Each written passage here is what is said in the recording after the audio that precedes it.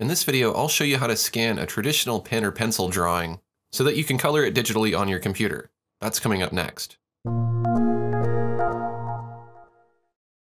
Thanks for joining me today. I'm digital artist Aaron Rutten, and it is my mission to help artists like you enjoy digital art and learn some new skills along the way. Today I'm going to be showing you how to scan your traditional art so that you can color it digitally. So let's go ahead and get started. The first thing that you're going to need is a scanner. I'm using the Epson Perfection V600 Photo. Now this is not a sponsored video. I bought this scanner with my own money. I needed a scanner that could scan both art and photographs, and this was pretty reasonably priced with good reviews on Amazon. I'll put a link down in the description of this video. Regardless of which scanner you own, you're going to want to go ahead and locate the scanning settings or the scanning control panel for that particular scanner. Now in the Epson scan, I'm going to switch the mode in the top right to home mode. And then for document type, I'm going to go ahead and set this to the preset of illustration. If you have presets in your scanning application, go ahead and choose one of those that best fits what you want to scan. Now, this is not a color image that I'm going to be scanning, so I'm going to go ahead and just set this to grayscale. Grayscale is preferable to black and white because black and white will be only black or white and no shades in between. For destination, I'm going to choose other, and that will let me choose a custom resolution. Now, 300 is probably the lowest you want to go, but you do want to be able to scan this with enough detail to where you're not going to have any blurriness or pixelation, but you don't want to go too high because you'll have a really big file size. So for example, I'll set it to 1600 for now. This is the image that I'm going to scan, so you can see it's not very complicated, not a lot of fine lines or anything like that. Now you do want to make sure that you've installed the drivers for your scanner. You want to make sure if it's been sitting out for a while that you might dust off a little bit of the dust that's on there. I'm just going to blow it off. Just be careful not to spit on it or anything like that. That'll make it worse.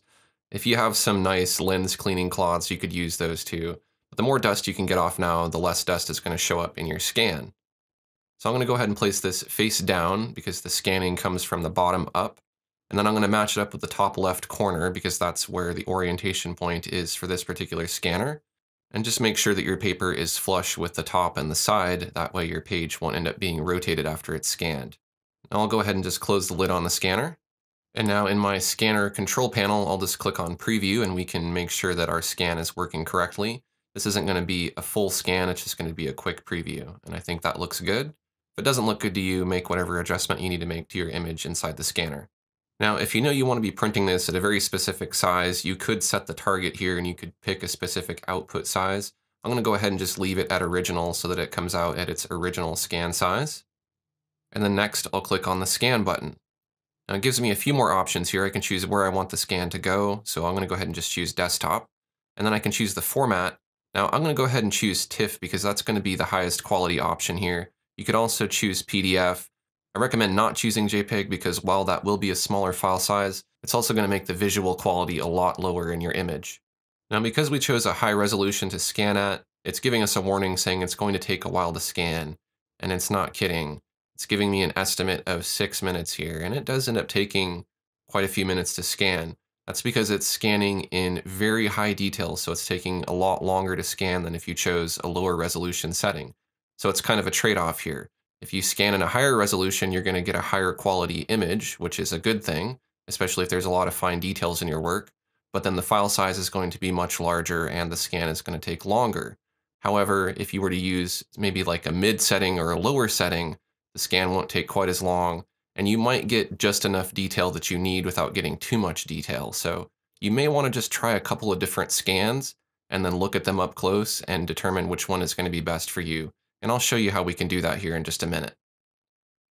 All right, so our scan has completed. Here's our TIFF file, and we can go ahead and just open that in Photos. And then I'll go ahead and just zoom into it. And you can see there's a lot of detail here. There's more detail than we actually need. You can see individual specks of dust, and you can see all the little pieces of pulp in the paper and little spaces here in between the ink. This is way too much detail for this particular image. It's completely unnecessary. However, there are a few little fine details which a high resolution scan like this would preserve, such as some of the intentional dots on the image and some of the hatching. Let's go ahead and create another scan so that we can make a comparison. I'm going to go ahead and just set the resolution lower now to a mid setting like 600. And I'll go ahead and just click the scan button to scan it again. I'll choose these same settings. And now you can see there's a huge difference in how long it's taking to scan. This is actually real time. I'm not speeding up the footage at all. And it's taking under a minute to scan. So that's much more reasonable than several minutes like it did on the more high resolution scan. So now if we open this file and we zoom into it, you can see you don't quite see as much of that dust. You can still make out a few of the bigger pieces of dust, but the smaller ones aren't there. But there's still probably enough detail for all of the details in this image to be captured. If we do a side-by-side comparison here, you can see that all we're really gaining by adding that resolution is just dust. Now, if we compare the file size, the high resolution version is 242 megabytes. If we look at the properties here under details, we can see that it is tens of thousands of pixels. That's a lot of pixels for something that you would print relatively small. Now, if we look at the other example, that's only 34 megabytes. And if we look at the details, then it's not quite that many pixels. So that's probably a little bit more reasonable for what I would ever use this image for. So once you've selected a scan, you can go ahead and bring it into Photoshop. I'm going to go ahead and use the 600 dpi version here. Then I'm going to select the crop tool and I'm going to crop off the outer edges there so that we don't see the scanner bed. And also it removes some vignetting or some shadowing along the edge. Now, unless you want to permanently delete those pixels, make sure delete cropped pixels is unchecked and then click on the check to commit. And now we have a nice clean crop. Let's go to image rotation 90 degrees clockwise, and we'll do that one more time to put the image upright. I could have made sure it was upright in the scanner as well. And I'll go ahead and zoom in and we can look at this very closely and we can try to get rid of some of this dust and some of the stuff that we don't want. I'm going to go to the filter menu. I'm going to look under noise and dust and scratches. And then I want to set this to a pretty low radius and threshold setting. You want to set the radius till you see an effect, and then if you need to set the threshold, you can set that. But 2 and 1 is a pretty good setting there. And then if we use Control-Z to undo and redo, you can see the effect that that's having. It's getting rid of the dust and it's getting rid of the white speckles in our ink area. Now that worked really well for this particular image because it's just basic black on white. But if you had a lot more detail in your image and a lot more colors, you may find that this particular dust removal effect can do more harm than good. So just be careful with it and don't overdo it to the point to where it ruins the detail in your artwork. Now another issue you might be having if you're doing a black and white image like this is there might be some shadow on the edges of the paper. So to get rid of that, you can add a levels adjustment down in the layers palette. And then starting out, you can try the auto button, see if that helps. If it doesn't, then you can move these sliders. The left one controls the black and the right one controls the white, and the gray one in the middle controls the midtones. Now we really only want black and white here, so we can bring the black in and the white in toward the middle. And that's going to turn anything that was close to black, solid black, and anything that was close to white, solid white. So that shadowy area on the paper will turn from kind of a light gray into a white. But again, be careful not to overdo it because you can ruin some of the detail in your piece, especially if your image has a lot more colors than mine does. I'm going to go ahead and hide that levels effect for a minute because I want to show you another way that you can get a similar effect. I'm going to go to that layer there with the artwork on it, and I'm going to go to Image Adjustments, and then Threshold. Threshold is going to turn anything that's close to white into white and anything that's close to black into black, and you can kind of control that distribution with the slider here, so you can see I can have more black or more white in the image. The only disadvantage to doing it this way is you might lose a little bit of the detail and the lines might be a little bit more jagged or kind of photocopied looking compared to if you use levels. Next, we can move on to cleaning up anything that's remaining that these filters didn't get. So there's a little smudge here that I know is not a mark from my pen. So I can select the brush tool with a hard edge, fully opaque. Then I can sample white or whatever color that's in the background there and just paint over that mistake. Or if my artwork's not this simple and it has a lot more colors going on, I could try the healing brush and I could paint over that area to go ahead and just replace that with something in the background. But overall, this image looks pretty clean. There is kind of a mark down here at the bottom, which I'll have to figure out what to do with later. I could clean it up or I could leave it. We'll just have to see what I do. So now that we've made some changes, we don't want to save over our original scan. We want to go ahead and go to File, Save As, and we want to save a copy. I'm going to name this Scanned Corrected, and I'm going to change the file format from TIFF to Photoshop PSD.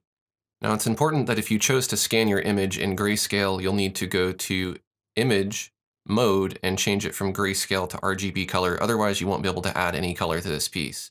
If you don't want your layers to be merged, choose Don't Merge.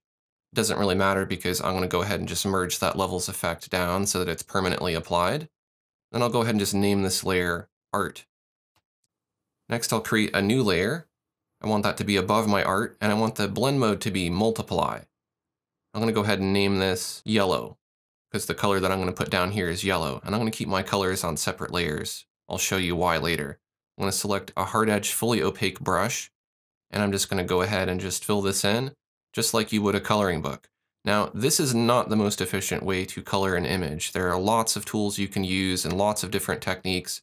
I'm going to show you just a couple of them, but depending on which application you're using, you may even be able to automatically fill in shapes like this without having to color them in. So I'll go ahead and just show you the coloring method. I paint along the edges first because those are the most important, and then I use a bigger brush to fill in the center. If I overpaint, it's okay because that color is on a layer, so I can switch to my eraser, and then I can just go in and I can clean up anywhere where I overpainted. Now, because I want to keep my layers separate, I want to also go ahead and just erase that yellow from the lip area because I know I'm going to want to put pink in there later. Now, the way that I'm doing this is not the most efficient way to do it, and I'll go ahead and show you a better way to do it, but right now we're going to look at the inefficient way. So I'm just basically putting the yellow only where I want yellow. I'll create a new layer, and I'll name it pink, and this is where I will put my pink, and I'm only going to paint pink in that area. So I'll go ahead and select my pinkish color, I'll use that same brush, and I'll go ahead and paint here on the lips. Now you'll notice that the paint is covering the ink. That's because I need to set the blend mode to multiply. Now multiply can give you some issues because colors that overlap each other will start to look darker. If I were to overlap the pink on top of the yellow, then it would create something that's almost black. So it's not the best way to color, but it's a good way to do it if you just want to be able to color something quickly without doing a lot of steps. I'm going to hide those layers so we can look at another way to do this. Ideally, what we want to do is we want to separate the white background from the black lines. So I'll go ahead and create a new layer and move it underneath my ink. I'll call it background, and we'll just fill that background with a color other than white. I'll go to Edit Fill to do that, and we'll fill with foreground color. Now you're not going to see anything happen because the white background is covering up that color. So I'm going to double click to the right of that layer, and then down here at the bottom where it says this layer, I'll just reduce that white slider to the left until the white disappears. Make sure you do just enough to where you don't start to eat away at your black edges, but you don't leave a little bit of a white edge along the edge of the black. Zoom in just to make sure that you don't have anything going on like that. I think that looks pretty good. And then now we want to take our ink or our lines and move them up so that they're the topmost layer and that our color is underneath that. We can change the composite method back to normal for our color layers. And now we have something that's going to be a lot more useful. I'm going to create a new layer. I'm going to make sure that that's underneath the yellow, and I'm going to call it blue. I'm going to select a nice blue color, select my brush, and go ahead and just fill in the blue area. Now, what's cool about working with this technique is that even if you're not happy with the color after you put it down, you can always change that color later because it's separate from all the other colors and it's separate from the line work. So if you're not happy with this blue, you can always change it to something later. I'll show you how to do that in just a little bit. Now, as I mentioned earlier, there's lots of different ways to color in stuff. For example, we could select the polygonal lasso tool up here in the toolbar, and then just tap to create points staying within your black line and not going outside of it. And then just go all the way along the edge. When your selection's complete, go to Edit, Fill, and then just fill it with that color. Now, if I want to go back to using that yellow color, I can sample it and I can make sure that I'm painting on that yellow layer, and I can add in some more paint. The yellow is on top of the blue, so I'm able to paint on top of the blue. I'm going to go ahead and add another new layer. I'm going to call this white. I want to make sure white's on top of yellow. I'll select white, and I'll put in some white here on the eyes. Then I can sample that pink, make sure I'm painting on the pink layer, and I can add in some more pink. Again, I'm just keeping all of my colors separate. Now let's take a look at another method of filling in the lines. This time I'm going to go to the Magic Wand tool. I'm going to make sure that I click on the layer that has my ink lines. And then I'm going to click with the magic wand in this eyeball area here. As long as I'm clicking within a closed shape, it's just going to select that area. I'll go to the white layer now, and I'll go ahead and just go to Edit, Fill, and I'll fill it with that white color. Now you could also use the paint bucket, but you might find that depending on what the paint bucket is set to or which application you're using, that it might not fill all the way to the edge, and it might leave a little bit of a gap like you can see here. There's still blue pixels from the previous color. And if you keep filling it again and again, it'll keep eating away at your black edge and it'll make your edges look very jagged and unnatural. You notice on the other side, the blue goes all the way to the black. Now, there is a bit of a gray margin between the black and the color, but that's because the ink layer is not completely black. So to fix that, we'll go ahead and group the ink layer with Control G, and then we'll merge it with Control E. That'll go ahead and apply that removal of the white background that we put in earlier. And now let's add a layer effect for color overlay, and we'll select black as our color, and that'll turn all of the pixels on that layer to black. And if we wanted to later, we could change the color of the lines to a different color by going back and editing this color. And then just scan around your artwork and make sure that there aren't any mistakes that are caused by doing this. I noticed that, I don't know if it really helps, that little flaw down in the bottom there. I think it kind of does, so I'll just leave it be for now. If you wanted to fix something like that, you could always erase that part of the ink layer and then just draw it in with a brush. Now let's take a look at how easy it is to edit the colors. On that pink layer, I'm going to add a color overlay, and then I'm just going to select a different color, and we can actually just toggle through a bunch of different colors to see on the fly how that's going to affect that layer. We can easily pick the best color, or color that we like. I'm going to go ahead and just pick something that's drastically different here, like this orange. And at any time, we can go back and we can edit this effect now to get a different color. I'm going to add a color overlay to the yellow, and we can pick a different color for that. We will make kind of a pink color like this. Now we can turn that effect on and off at any time if we like. If we want to be able to see our original color, I'll go ahead and just turn those off because I like the original colors that I chose. So once you're pretty happy with your color, go ahead and go to File, Save As, and we can go ahead and save a copy here. I'm going to call this Scanned Corrected Colored, that way I know what it is, and I have older versions if I ever want to go back to them. I'm going to go to the background layer now, and let's change it from this gray to something else. I'll add a color overlay effect, and we can choose a color. Maybe kind of a light pink color will look all right. And then next, I want to go ahead and group the ink and the color layers together by holding Shift, selecting them all, and then hitting Control-G. I'll go ahead and just name that group Art. And now if we wanted to, we could move this around. We could transform it by going to Edit, Free Transform. And then if we wanted to squash it, we could do that. Or we could rotate it on the corner here. But even though we're moving it around and changing it, all of our ink lines and our color layers are still all separate from each other. They're just grouped together. We can also select the arrow tool, hold Alt, and drag over a clone, and we could scale that down, and we could have a little smaller clone. You'll notice that it made a duplicate of our group there. Now that your drawing is digital, another thing you could do with it now is animate it if you wanted to. I'm going to right-click on that group, and I'm going to go ahead and duplicate it, and I'll just call this Warp. I'll go ahead and hide my original, and then I'll hit Control-E to merge that warp group into a single layer. Now I can go to Edit, Puppet Warp, and basically what I do is I put pins where I don't want the object to move. Those are the areas that I want to stay still. So I'm just going to put some pins in all of the major areas. What I want to move here are maybe like the little tentacles and things like that. So then I'll start putting some pins in those and think about the different joints as if this were an arm bone or a leg bone. There'd be like a knee and a toe and a shoulder and things like that. And then I can drag those pins and I can completely reshape this image. I'll go ahead and click on that check to commit that transformation. Now if I hit undo and redo, I have my animation here. So I'm going to go ahead and just delete that extra layer, and let's just go ahead and save a final copy of our artwork. I'm going to go to File, Save As. I want to save my master copy as a PSD, and then I want to save a copy if I want to print it or put it on the web. I'll go to Save As again, and I could choose something like a PNG if I want to post it on the web. If I don't want my artwork to have a background, I can hide the background layer. And then I can go ahead and save a copy again by going to Save As. And again, I'll save as a PNG or a format that supports background transparency. I'll just call this -nobg and save it. Now I'll have a copy with and without a background. Now because I was doing this for demonstration's sake, I was a little bit quick and sloppy when I colored this in, and I didn't get every single area filled in here. So I'm just going to go back to that blue layer and just make sure that I clean up all those edges. And just do a better job than I did here in this demonstration when you fill in your line art, because one of the worst things you can do is just have sloppy color jobs like this where there's gaps in between your lines and your color. This is also a good reason to use something like the selection tools or the magic wand tool to fill in your lines rather than doing it manually. So that's the basics of scanning and coloring your artwork, but before we go, I want to talk a little bit about what to do if you want to scan something that's larger than your scanner.